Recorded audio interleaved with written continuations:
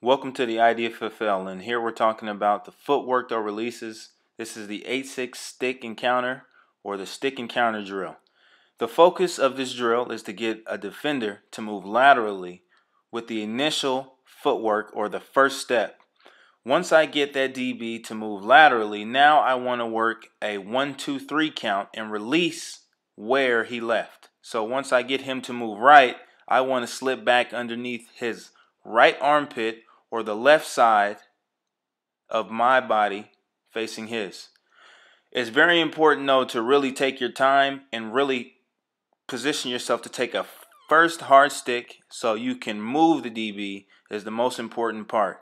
The first step is crucial to getting that release that you need.